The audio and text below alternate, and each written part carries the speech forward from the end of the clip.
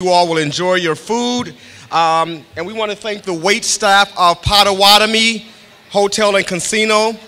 Thank you for what you're doing. And the entire the AV staff from Potawatomi. Thank you to Jeff Kennedy and Powered for Media for pulling this off. Thank you to all of our supporters and sponsors. The New Pitts Mortuary, Michelle Pitts-Luckett for helping sponsor the lunch today. We'd like to thank and acknowledge all of the child welfare systems and programs across the country who are participating today from New York City. We have Washington, D.C. in the house. We have Florida, Ohio, a number of other states, and we want to say thank you. And hopefully that this will be an invaluable learning experience for us all and we can effect some change in our community. So the Colored Child Welfare Conference 2023, our theme is Sawubona, affirming children and families through honor, hope, and healing. Sawubona is a Swahili term or greeting that simply means, I see you, I value you, all of you. In fact, we see you, the ancestors. Your strengths, your weaknesses, your positive, your negatives, your successes, and your failures. Too often times when black people enter into a space, we have to be very conscious of how much of ourselves we bring into that space. But today at the Colored Child Welfare, we invite everyone to be who they are. We acknowledge you. We see you. Sawubona. Next, I'm going to introduce the Associate Director of Fresh Start Family Services. Mr. Sean Roby is the longest standing employee of the agency. We just hit 20 years in business, and Sean has been here 19. At this time, he's going to introduce our speaker, Dr. Michael Eric Dyson. And thank you. To be clear, the only black man in the state of Wisconsin who has water, his own water company. Thank you. Let's be clear about that, right? Okay.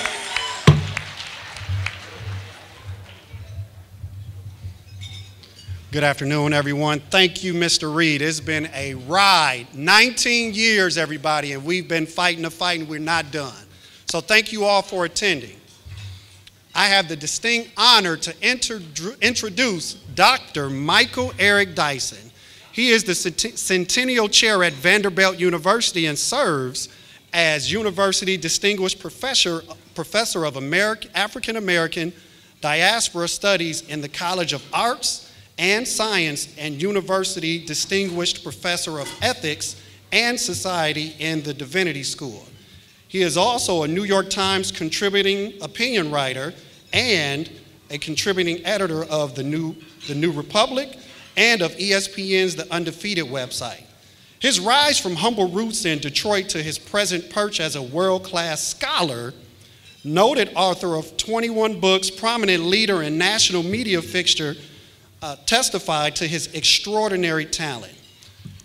Dr. Dyson has also taught other elite universities like Georgetown University as a sociology professor, Brown University, the University of North Carolina at Chapel Hill, Columbia University, and the University of Pennsylvania. Dr. Dyson has won many prestigious honors, including an American Book Award and 2 NAACP Image Awards. Ebony Magazine cited him as one of the 100 most influential African Americans and as one of the 150 most powerful blacks in the nation. Dr. Dyson's influence has spread far beyond the academy in his roles of renowned orator, highly sought after lecturer, and ordained Baptist minister. Thank you, sir. Without further ado, let's give it up for Dr. Dyson. Love you, brother. Thank you so much, my good friend, for that gracious introduction. Wonderful brother. I want to thank the Reverend Dr. Professor Reed for putting on this conference. And have y'all been having a great time or what? I mean, Dr. Roberts throwing down, Dr. DeGrew throwing down, Dr. Shireen throwing down. I mean, I gave her a doctorate right now, you know. PhD, power to handle the devil. So it's, I'm talking about Satan. I ain't talking about nobody else. But what a great honor it is to be here today and to have this opportunity to chat with you a bit as a captive audience while y'all are eating. If you belch, don't belch too hard. And if you burp, don't make it too loud. And please continue to eat while I try to give you something to chew on as well. Everybody good? I see y'all ain't talking, y'all eating, so that's, that's a good sign. So I've been asked to talk about politics and institutions and their impact on poverty and inequality in America, how politics and institutions shape poverty and inequality in America. We done heard already the brilliance of Doctors Roberts and DeGruy about this, and Attorney Shireen about this. And what I want to do is to echo what they've already said and then add, since I've been given permission to talk about the politics of it in regard to these institutions, to speak about some of the consequences of politics in our culture.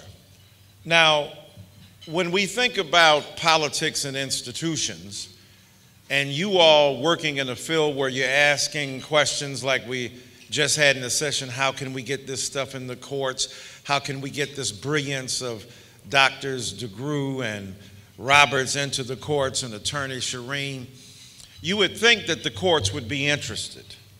You would think that the major institutions of America would be interested, but as already been pointed out, the system was constructed in such a fashion that it is allergic to the kind of intense intelligence generated in cultural formations that have been associated with Africans in America, and certainly with progressive thought, or even poor white folk, poor native folk, poor indigenous folk, poor black and brown people, because we have already been decided to be peripheral to the central operation of American society. So when we use all these terms about white supremacy, we ain't beating up on individual white folk. We're talking about the conscious or unconscious belief in the inherent superiority or inferiority of another group of people. So you ain't got to be wearing no Ku Klux Klan, you know, robe in order to be part of a white supremacist outlook. You could be a judge, you could be an author, you could be a psychiatrist, you could be a social worker, you could be a president of the United States of America in an orange apparition. I'm just warming up. I just, if y'all laugh, I'll keep going. If you don't, I'm gonna stay right where I is. So when we look at politics and institutions and their impact and how they shape discourses and realities of poverty and inequality, we got to look at the fact that we got major institutions out here already. When we think about public schools, when we think about the medical system, when we think about small business and big business, when we think about churches and organized religion, when we think about banks, when we think about the Supreme Court, when we think about the criminal justice system, when we think about the military, when we think about technology companies, when we think about organized labor, when we think about newspapers, we think about television media and television news, when we think about the presidency, when we think about big business, when we think about Congress, and we think about the police. These are some of the major institutions I got in mind when I say what I'm going to say. Is that good? Those are big institutions that determine American life. And when we talk about politics, how can we not help but start in Florida? We see what's going on there, and now we see that Governor DeSantis has announced his run for the presidency of the United States of America, joining Donald Trump on the Republican side and Tim Scott brother from another mother, to be sure.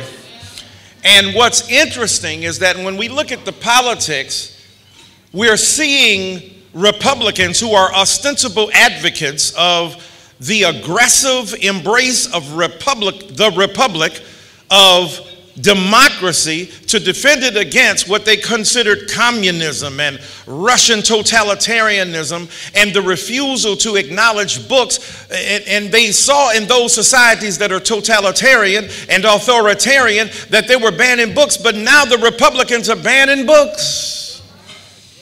They're banning poems at inaugurations of a Harvard graduate speaking intelligently because they say it embraces CRT. They don't know the difference between CRT and OPP. I know some of y'all are 90s hip-hop fans. You down with OPP? Yeah. Y'all know what that is. You nasty individuals, you. They talking about all of these alphabets: BLM, Black Lives Matter; BHM, Black History Month; DEI, Diversity, Equity, and Inclusion; and now A, Accessibility. They are talking about these alphabets, but these alphabets protect us against American amnesia.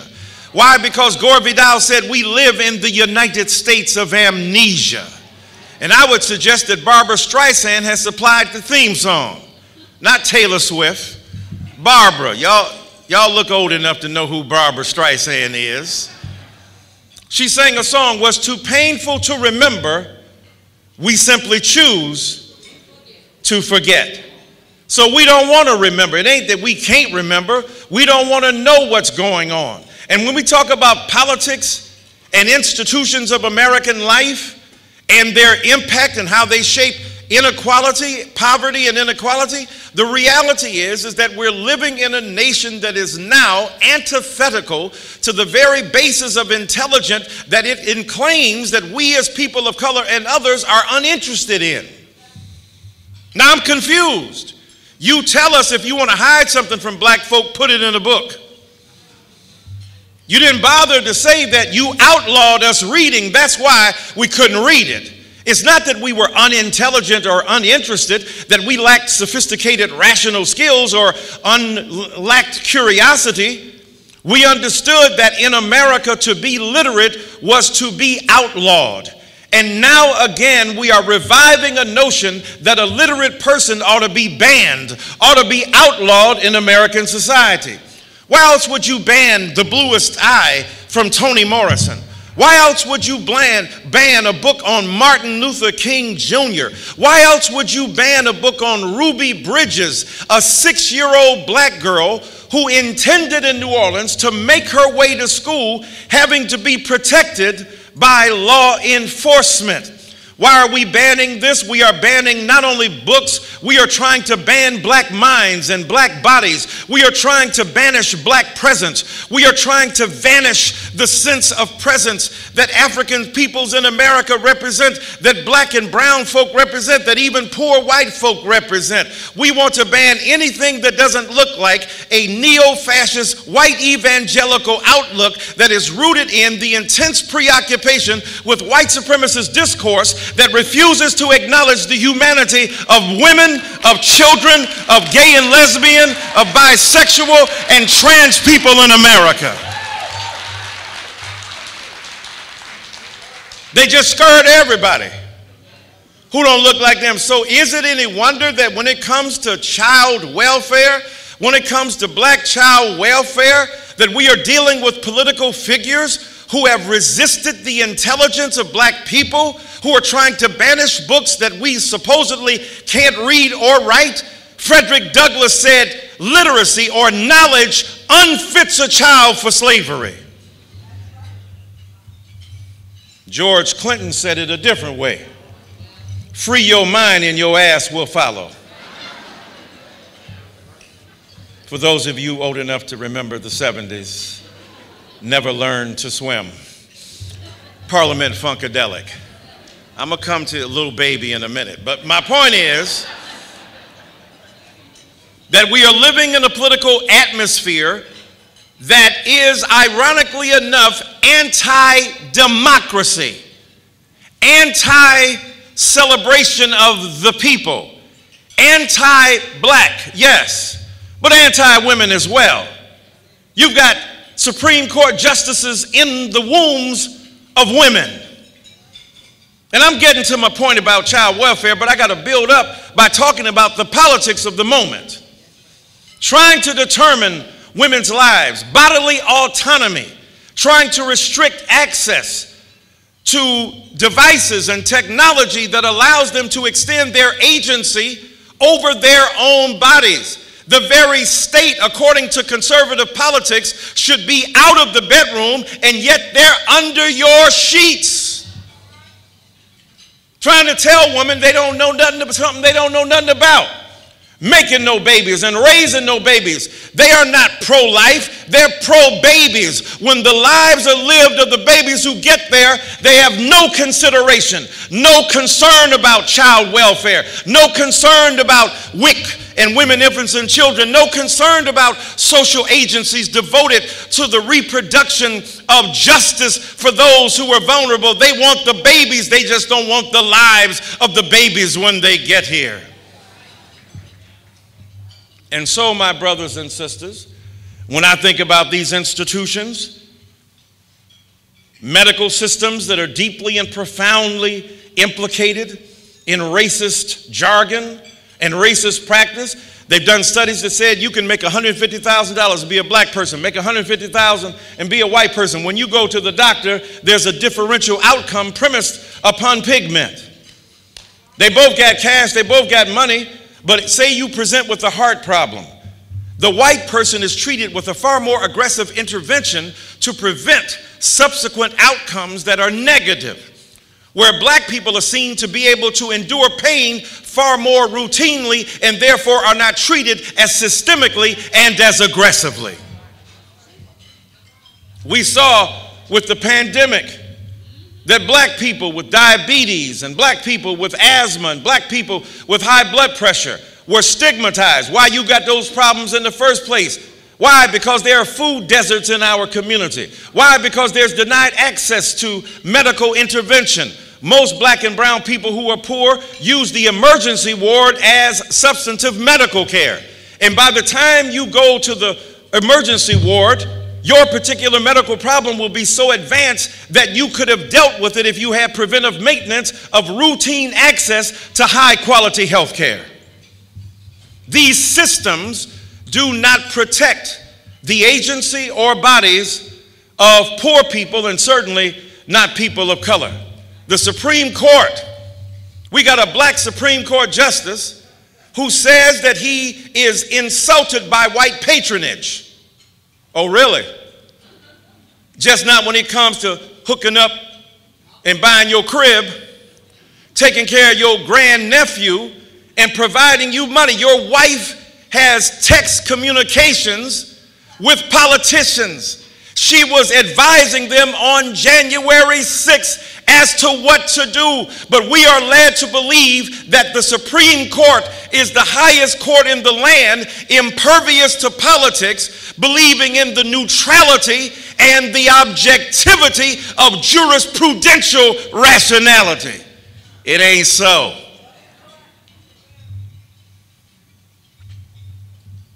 And when we turn to Congress, and when we turn to what happened on January 6th, the calendar is always January 6th for black folk.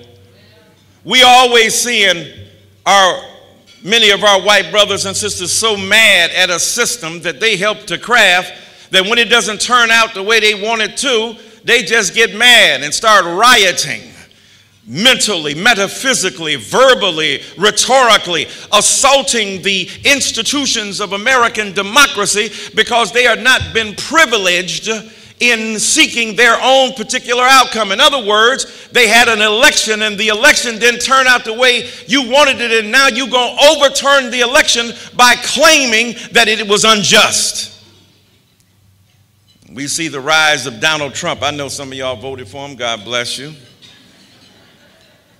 When we consider DeSantis, Trump may look a little bit better.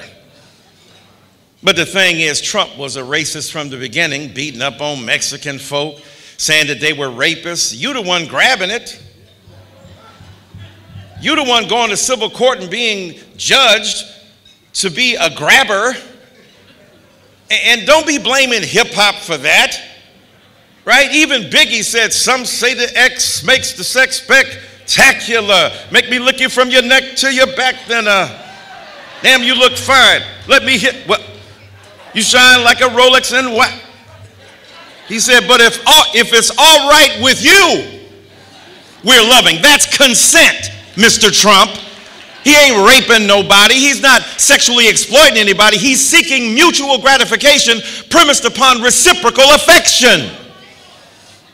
If you're a real man, you ain't got to grab it, summons it with the integrity of your humanity.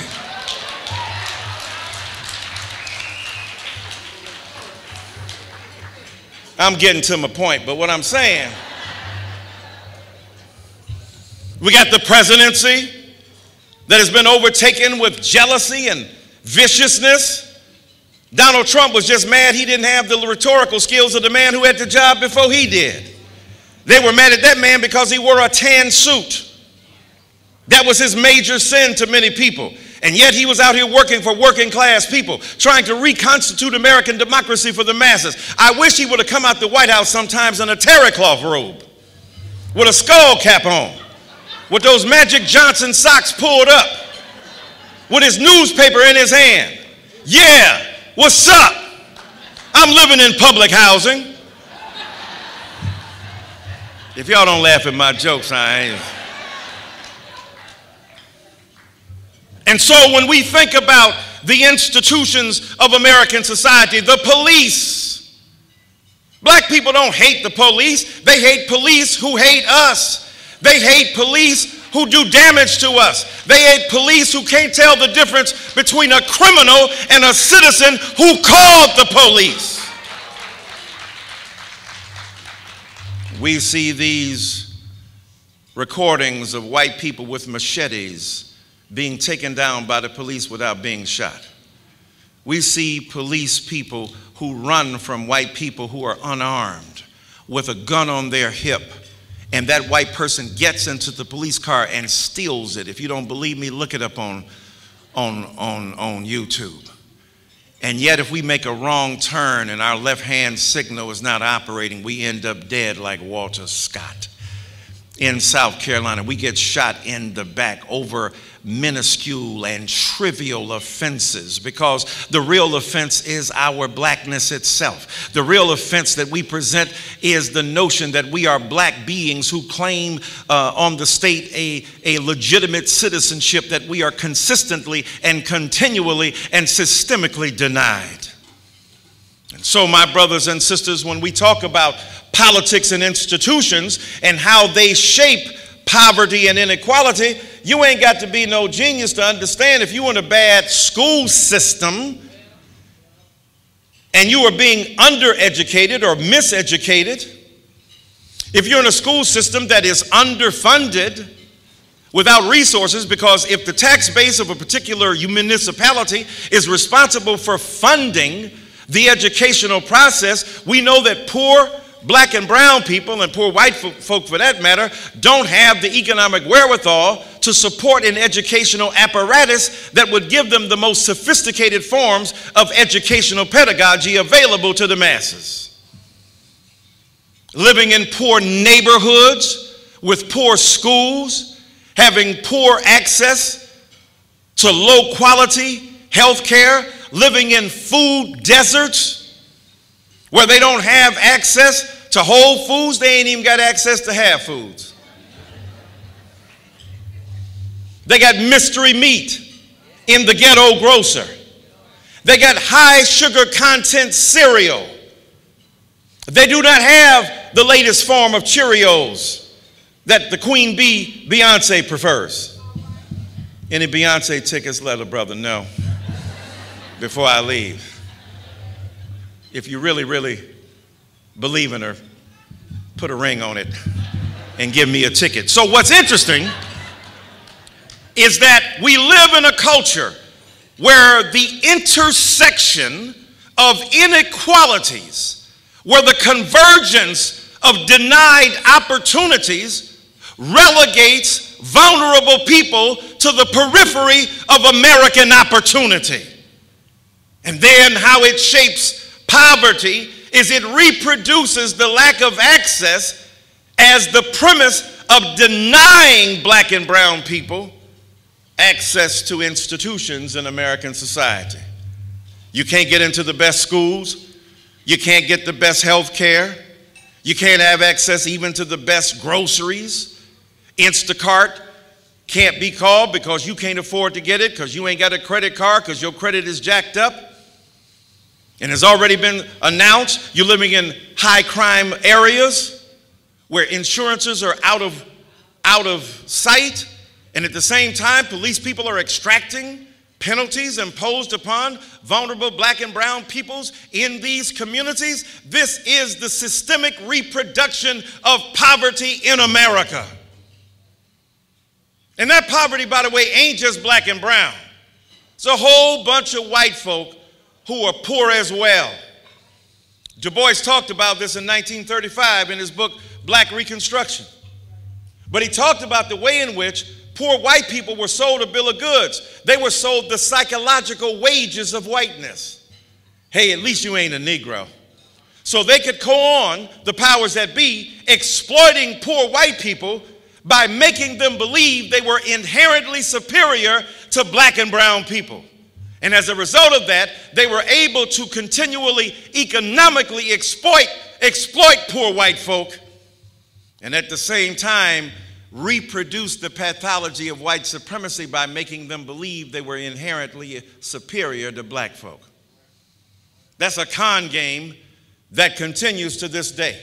When we see the people that voted for Donald Trump believing finally that they would get their comeuppance, look, I don't deny the legitimacy of people who work hard, who don't see the consequences of their hard-earned money. I don't deny them the legitimate opportunity to vote for people they think will benefit them. But voting for a person whose belief is so deeply entrenched in white supremacist belief denies us the ultimate privilege as American citizens of living together in a communion, as Dr. DeGroot talked about it, where we believe our fate is connected to the next citizen in our country. We've already seen with the rise in crime rates, you can't go far enough into the suburbs to escape it. And then with the worship of the gun, we've got formerly white societies that were impervious to gun violence getting shot up routinely by your children who are out of order as well. And I live in Tennessee where they think the Second Amendment is the second commandment. The worship of the gun, the belief in violence to negotiate difference, road rage on the street, people killing other folk because they're angry or have a mental illness. The real deprivation in this culture is an appreciation for the other. So when we look at black child welfare, when we look at the systems that reproduce their inequality, when we look at systems that reproduce poverty and inequality, lack of access to education, lack of access to health care, lack of access to high quality food, lack of access to the possibilities of informal economies being generated by hard work, cutting grass or picking up snow and the like. When you look across the board, the denial of opportunity to these young people reproduces the pathology of a commodified black identity. What do I mean by a commodified black identity? The point is that yes, there are institutions available to us. There are networks and associations, some of which you are a part, that believe in trying to rehabilitate black folk and brown folk who are poor, and they have noble aspirations. But at the end of the day, they are part of a capitalist system that exploits the vulnerable for the benefit of those who are upwardly mobile. I had a brother in prison for 30 years. And when he would call home, the collect cause were nearly bankrupting my mother's economy. Privatized industry took over for state prisons, allowing the maximization of profit at the expense of the delivery of humane service. That's what I mean by commodification. And we see this going on in child welfare, where we're doling this out increasingly to private institutions that do not have the best interests of those children at heart. And then even when we deal with the state, we look at the institutions of American society, the court systems that are ruling against the very basic premise of democracy for black and brown people. We know very soon the Supreme Court will rule on affirmative action. And we know that will further deteriorate and diminish the capacity of black people to make claims on the state, not only for restitution against previous forms of oppression, but the persistence of inequality in America to this day. And when you think about it, not only those institutions, but the politics of race are quite interesting here too. Because when white brothers and sisters look at black brothers and sisters in, say, highfalutin educational institutions, they think, well, you must have got here because of affirmative action. Y'all saw this going around on the Instagram the other day, where a white senator gets up, state senator, asking a black state senator, who's his colleague, who went to Harvard. I'm just asking, sir, did you get in because you were black? Given the most visible empirical verification of your dumbassedness, sir, this is Dysonian interpolation. I'm just his anger manager. I'm saying, Jethro, where you been? And how you asking or axing if I got into Harvard because of my particular skin, when it is manifest that your manifest inferiority wouldn't even justify you occupying a political space that so many other women and people of color might have occupied. So what white supremacy does is play a trick game on many white brothers and sisters, convincing them that they are inherently superior. I know y'all don't believe that in this room, but in other rooms where some white brothers and sisters are, there is that belief. And so we adjudicate this in terms of the Supreme Court. I'm telling you, I teach at the historically black college Vanderbilt. Because you can tell wherever I am is a HBCU, right? Homeboy cutting up. That's just what I do. I'm telling you, I teach young white kids. They are as smart and as dumb as anybody else. It's the same average. Few geniuses, some very smart, a lot average, and some people who ain't up to snuff. That's in every community. But somehow we've come to associate that with one community. Who could look at, if there's any advantage to Donald Trump being president, he has once and for all demythologized the notion of white superiority. Right? I mean, the man had 25 words in his vocabulary. Right? Huge. Right? See Dick run. And so my point is that the notion of affirmative action, as it has been assaulted in American society, is not historically correct or empirically verifiable. The greatest act of affirmative action in America happened with the GI Bill. Read Ira Katznelson's book, When Affirmative Action Was White, where he says returning soldiers got three things: money for a house, points to get ahead on a test for school and money to pay for it, and access to a school seat and education, a house and money to get a job. So a job, a house, and education. That's the holy trinity of affirmative action. And Ira Katznelson, a white man himself, says that this act of affirmative action was not called affirmative action, and as a result of that was able to withstand scrutiny from the courts because it was in favor of the majority of white brothers and sisters. And so when it comes to the distribution of resources in this culture, and when we look at the institutions that recreate poverty and inequality, when it comes down to our children, if we deal in a political atmosphere where their books are being banned, where the notion that they should be educated is suspect, then how can we talk about rehabilitation through pedagogy and education when the very systems that we depend upon are themselves the purveyor of partisan and prejudiced conceptions of learning to begin with? And then more than that, those black bodies are not seen as worthy of the sort of support that we should give those who are vulnerable.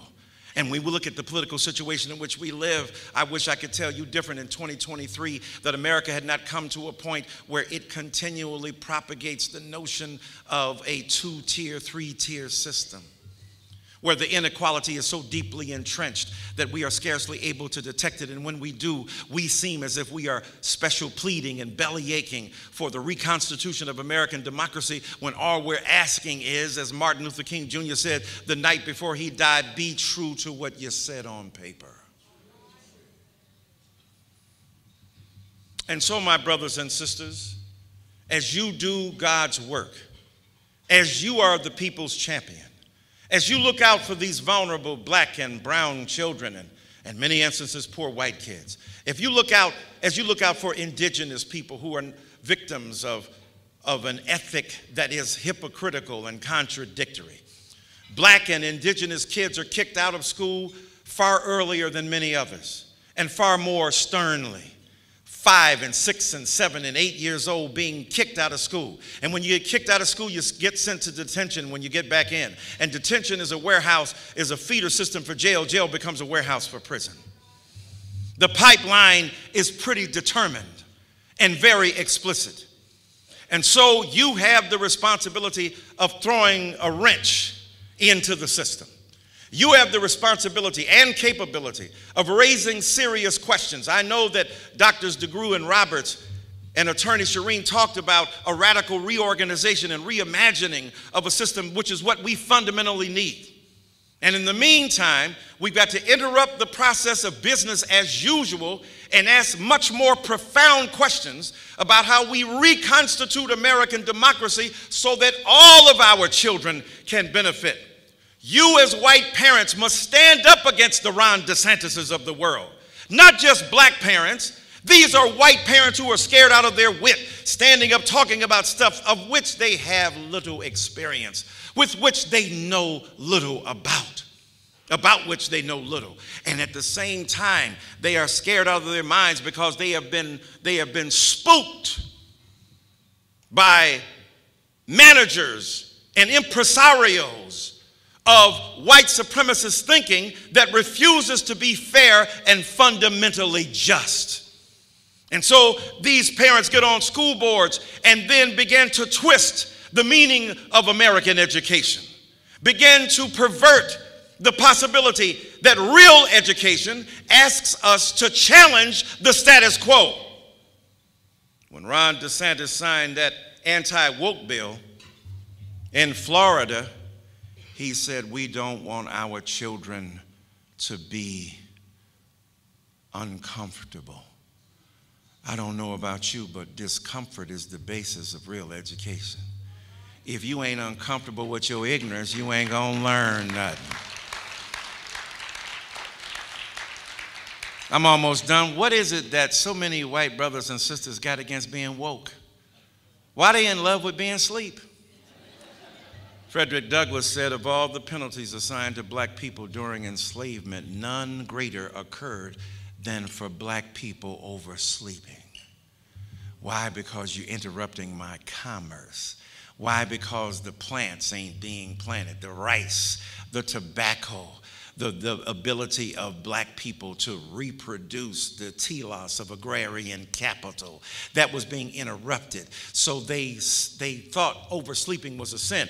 Thomas Jefferson said that the rapid descent of black people into sleep was an index of their inherent inferiority. Oh, damn, I thought it was working 19 hours a day that might have done that. Of course, there were some times when Mr. Jefferson wasn't asleep either. I don't want to go there. I don't see nothing wrong. Sally Hemings, 14-year-old girl.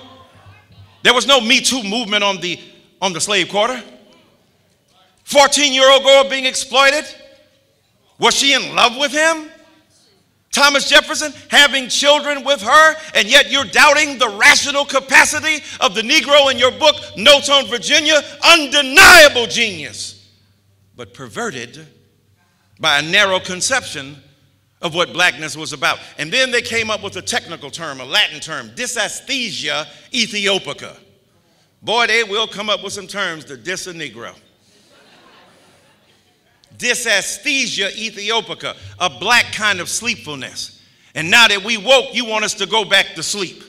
Now you want to be asleep. Come on, white brothers and sisters. You got to tell your white brothers and sisters this ain't true. You, when you go to Thanksgiving, remind them you work in a system that has punished black children, that has punished black mothers, that has punished black fathers, that refuses to acknowledge them. That's after you eat your Thanksgiving meal. Don't be crazy. Eat your sweet potato pie. Eat your pumpkin pie first. Eat your dressing, your stuffing. Eat that first. Then challenge Granny or your son or daughter, because it's a transgenerational phenomenon, and some of the most wicked beliefs occupy the minds of some of our youngest people. And so as I close, I want you to be Trojan horses in a system that we know has been corrupted, that is limited and finite, but is the available system through which we articulate our concern for the vulnerable. So I want you to get in, and because you look the right way, you got the right education. Look, I'm a light-skinned Negro. I know about light-skinned privilege. Although light-skinned people been out, at least black men, for the last 25 years.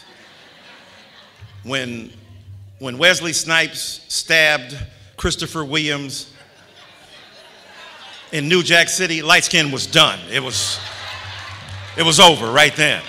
Then came Denzel. Then came Idris. We were done.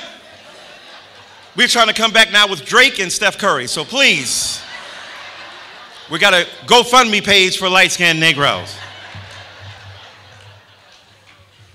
But for so long, because you had curly hair and glasses and light skin, you were seen to be better, more intelligent, prettier. And dark-skinned black people were demonized.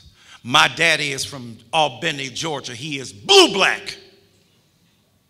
He was blue-black. And I saw the way people treated him, and that's just in black circles. Like a simian, like he was an animal, like he lacked intelligence and character. And so, my brothers and sisters, I get up in places because I'm a light-skinned Negro. And I speak the King's English to the Queen's taste. Did you see that Doris Day movie last night? By Jing, it was amazing. Jiminy Cricket, what's going on? Then, against my will, falling back on that ass with a hellified gangster lady. Oh my God, I don't know where Snoop Dogg came from. Then Jay-Z comes out. I don't know where. God forgive me for my brash delivery, but I remember vividly what these streets did to me. Then Du Bois comes out. Two warring ideals whose dogged strength alone keeps it from being torn asunder. Then Langston Hughes, then Toni Morrison, even Old Dirty Bastard. Me and Mariah go back like babies of pacifiers. And so you be the Trojan horses, because some of those children in foster care and some of those children in the system grew up to be highly intelligent, capable articulators of the desire of their people. They got master's degrees and bachelor's degrees and PhD degrees and MBA and NFL and became rappers and entertainers. Not with the help of a system, but despite it. So I want you, good white brothers and sisters, to get up in the system, and then I want you to bring the intensity, the ferocity of your identification with the vulnerable to bear, and use a system that has been turned against them for their betterment.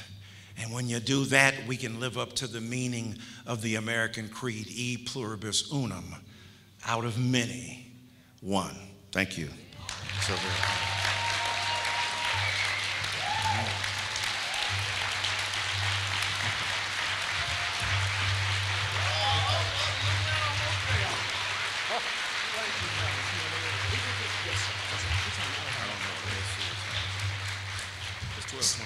12:22. We got a few minutes to ask some questions. If you can raise the lights for me, AV staff, and over there's a microphone. We probably have time for about 3 questions, not statements. Everybody say questions, not statements, and certainly not a dissertation, okay? Dr. Michael Erickson has to get on the plane, seriously. So I want you, if you have a question, if you can go over there to that microphone to my left, which will be your right, we can move pretty quickly. Okay, we don't have any questions, and we can keep it. Okay, there go the microphone right there.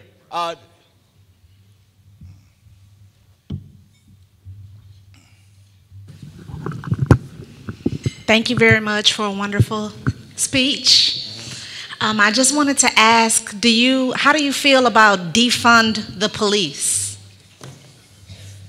Well, I heard Dr. Roberts earlier talk about defunding, right? Dismantling, reimagining, and I think recovering the initial intent and the best design and desire. Look, I can understand why folk want to defund the police because they ain't no problem defunding public education, right? They defunding social services all the time. So I think it makes sense for, as one recent municipality is trying, the stuff that you send police people out, say, for mental health problems, why are you sending them? Why don't we send a Dr. DeGroote? Why don't we send somebody who's been trained to deal with bipolarity, schizophrenia, paranoia, when these people are unarmed, right? And try to de-escalate the situation. So I believe in, if we defund the police and refund others, we ain't starving the police, right? The police ain't starving. And look, I've done some of those ride-alongs. Look, ain't nobody calling the police more than black people. I'm just being real. The black people be calling, look, mama, the eggs were not right. I'm gonna have to call the police on you, right? Because we've been trained and learned, right, to do this. There are some like Ras Baraka in New Jersey, a mayor who says that defund the police is a bourgeois Negro preoccupation because the people in the inner city need help and relief from the pain. So we got to acknowledge that, even if I don't believe in black-on-black crime, right? I don't even believe in the term, right? 93% of black people who died at the hands of black people. 84% of white people who died at the hands of white people. I don't hear, oh my God, what's going on with the white family? It's going to hell in a handbasket. It's just atrocious. These whites killing whites, you know, whitey on whitey crime is really horrible. I don't hear nothing like that, right? So, but at the same time, we got to deal with it. Now, having said that, let me say something tough on those of us who are progressives. You gotta have strategy. Do you want the commercial or the product? Right? If you know from the get-go that folk are going like, oh, what the hell? Come up with another word to mean the same thing. Do what they do. Say some stuff. No, when I get on the Supreme Court, I will not deal with Roe versus Wade. It's settled case law.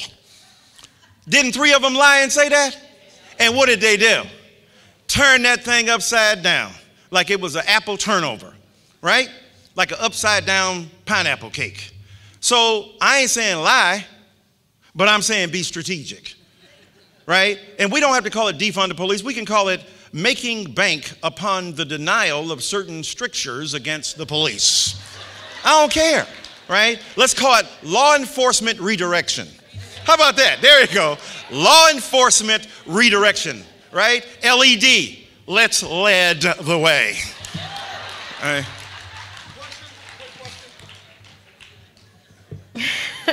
All right. I work with the, I'm sorry. Yes, ma'am.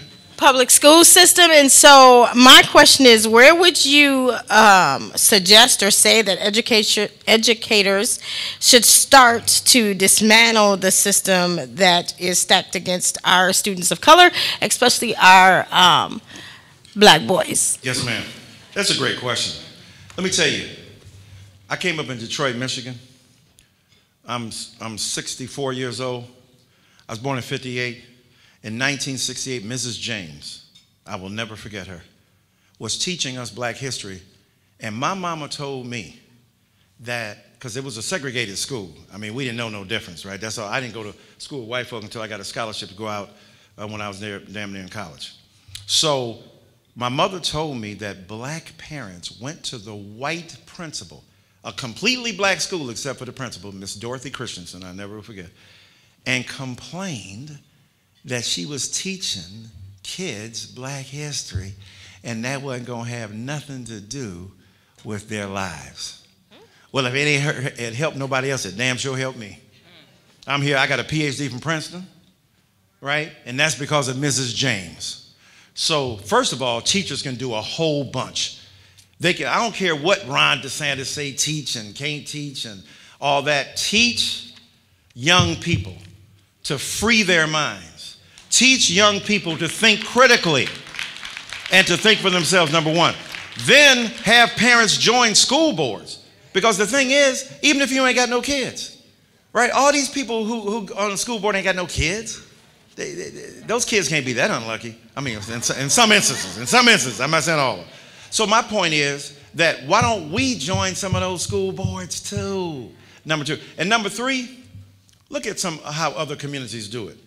Right? Saturday school, freedom school. Can you imagine? I'm sure Dr. DeGarou would volunteer. I'm sure Dr. Roberts would volunteer. I would volunteer. Can we have Saturday schools where I don't care what they teaching in the local public schools, we gonna give you what the real is? We more exciting. We're sexier intellectually. We got better jokes. We know more lyrics. And we just know the shit. So the thing is that if we could gather that momentum through your churches, right? Or your synagogues, or your temples, wherever you go to church, the Bhagavad Gita, the Holy Quran, the Bible, the art of motorcycle maintenance, whatever it is that you read, if we could use the local church to reinstitutionalize black pedagogy, do you know how far ahead we would be? So off the top of my head, those are three things. But just keep teaching. We love you, teacher. We love you. I am a homeowner in an underserved community of which I very much believe in the potential of. My question is, how do I better serve my community alongside the programs that have already been in place, but how do I better serve my community in a way that will actually enact change, that will not overtax me or put me or my family in danger? Because historically, we don't exactly protect our leaders. So how do I make a change without putting myself in danger, my family in danger, and without overtaxing myself? You can't. Okay, thank you. You look, I'm not saying it should be you. I remember asking Jesse Jackson once, I said, how did you, at 25, get up there and get on Martin Luther King Jr.'s staff and he didn't even know you? He said, Doc, the line wasn't that long to join. Because even Ralph Abernathy, remember him? Dr. Ralph Abernathy, who was his best friend, when King won the Nobel Prize. Now imagine, this is 1963. He won it for 64. $54,000. That's good money right now. Imagine how much money that was back then. Ralph was like, I need half that dough because they could be shooting me and not you. All right? The point is, real leadership is always a risk, right? Even for, quote, ordinary black people who don't want to put your families at risk. And I ain't mad at you. Why should we have to put our families at risk to get what everybody else has? But Dr. King said, I'm tired of marching for something that should have been mine at birth. Right? Right? I got the King down, right? I mean, yeah. I hear you, Tupac. But so, so the thing is that what you do is extremely important as, quote, an ordinary black person in an ordinary situation where you, obviously highly intelligent, if you don't mind me saying beautiful black woman, chocolate charming, if you can be a center of black knowledge, go to your local PTA. How about this? Go to your local city council where they're making all these restrictions you don't know nothing about. State legislators are ruining and reining in America, right? When they kicked them two boys out in Tennessee, how stupid do you have to be? You knew you were going to make them martyrs. They're going to come back stronger, dummy. but the thing is that these state boards are making a difference. If you went to the local council meeting and began to talk about what things are being zoned in your neighborhood and why doesn't your neighborhood get a bigger piece of that pie? And then take your kids with you so they can see the advantage of advocacy and standing up for yourself, right? Now, I'm not going to lie to you. Doing what I do, I get death threats every day. I get white people writing me letters and notes and emails calling me nigger. I have to correct their grammar. I said, oh, Niger is a river. I think you meant nigger. Okay, I'm not sure. But given what I got, that's Reverend Dr. Professor Nigger to you. Right? That's what I do. But I got to say this. But I go to school, every class, with 2 armed guards. Because I understand that what I bring and what others of us bring in that knowledge threatens the self-regard and the notion of white supremacy, because you ain't gonna have that in front of me, Holmes, because you ain't gonna never say dumb nigger and Michael Eric Dyson together unless you my homeboy say you dumb nigger, right? So my point is that it is a price. There is a cost. It's not just signing books. It's also being protected by law enforcement because certain white folk are angry at me and want to hurt me. There is no way around that. But if you can go undercover and do what you're doing and mostly escape the venom, but when you become public, you open yourself in ways, right? Look at the women in Georgia who were just counting votes. And because of Donald Trump, they were terrorized and had to leave their homes. I can't promise that won't happen to you. But what I can promise is that you will feel so good about standing up for yourself and your community that you will think that it's worth the price that you have to pay in order to defend your babies. And that's really it. Thank you so much. Napoleon, if you can take Dr. Dyson downstairs. Everybody give Dr. Dyson a round of applause. Thank you, thank you, thank you. And Dr. Dyson, about them Beyonce tickets, let me know what you're doing July 22nd. We're going to be down there.